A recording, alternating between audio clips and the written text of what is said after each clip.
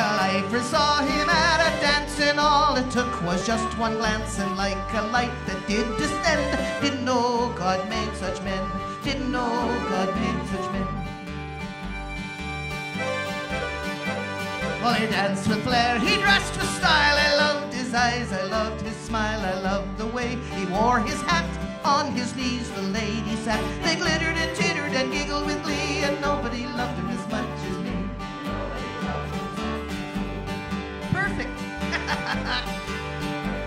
Well, he sat down and talked of life and how he'd never taken a wife, traveled the world, the places he'd seen, places he'd been, I could only dream. Wild and crazy and funny and free, and nobody loved him as much as me. Are you sure the Mormon Tabernacle Choir didn't just walk in here? You guys are awesome.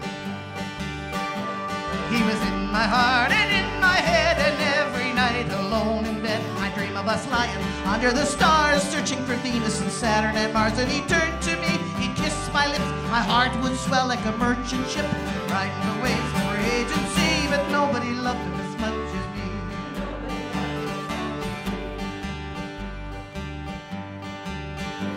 So when I am old, my hair turns white, I'll always go back in my mind to that night under the stars, the magical kiss. He's the only man I'll miss, wild and crazy and funny and free, and nobody loved him as much as me. You know, folks, I was so proud of myself, I had written a Celtic song. And I brought it to one of them little restaurants. They had a songwriter circle I was invited to, and it was in Inglewood, and I can't remember the name of the place, but I'd sang my Celtic song, and there were blues singers, folk singers, my God, country singers all over the place, and I was the only one with a Celtic song. And this lady at the end of the night taps me on the shoulder and says, "Nice try on that Celtic song, Eva." I went, "Nice try? What do you mean, nice try?" Well, she said, "I'm from the East Coast, and I hate to inform you, but that is not Celtic."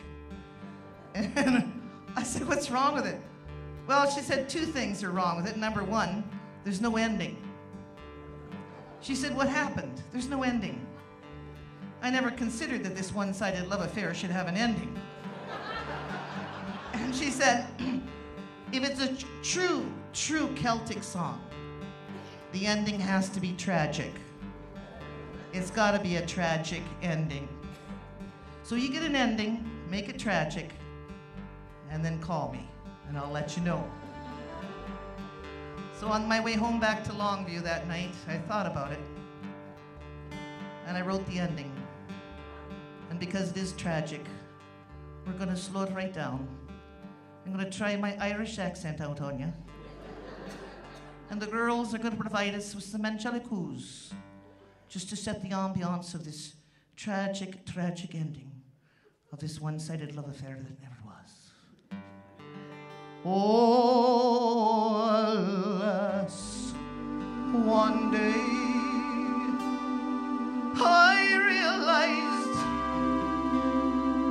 I did not see any love in his eyes. Oh,